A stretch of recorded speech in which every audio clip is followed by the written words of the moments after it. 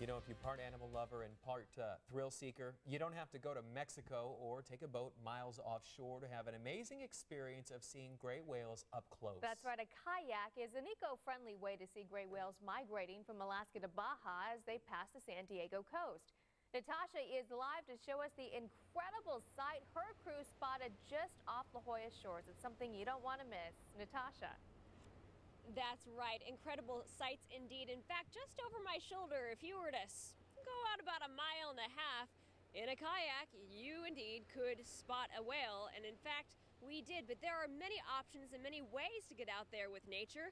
And we'll show you what you can do to be a part of this gray whale watching season.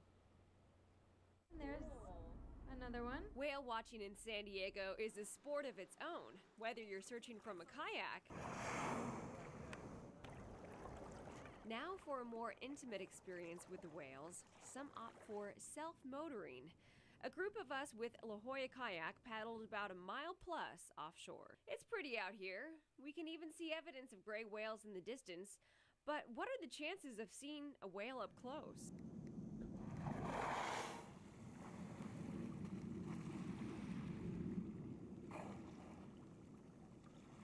We just got so close to a gray whale. So quiet out. You could hear first the blowhole, and then you see the knuckles on its back come back down into the water, and then the fluke, and then you know it's gone down to dive pretty far, and then it doesn't come up for a few more minutes. But it's such a magnificent sight. It's very unusual to see a whale that quickly, especially come up that close. That's my 3rd time a whale come that close to our tour, so very special day.